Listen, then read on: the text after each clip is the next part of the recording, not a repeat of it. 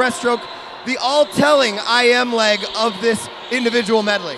Looks like up at the top of your screen, Haley Spencer in lane 8 from Minnesota, the freshman. Great pull down. She got a whole foot on the 2 feet on the field right there with just that one pull, that turn and pull down. That is a momentum grabber. If you're a breaststroker in the IM, passing by some girls on that third leg has got to be energizing as she turns with 2 body lengths pretty much that she built all on that breaststroke leg. The battle for second taking place in the center of the pool between Kellyanne Tomasula and lane number 5, Alex Zaplicki.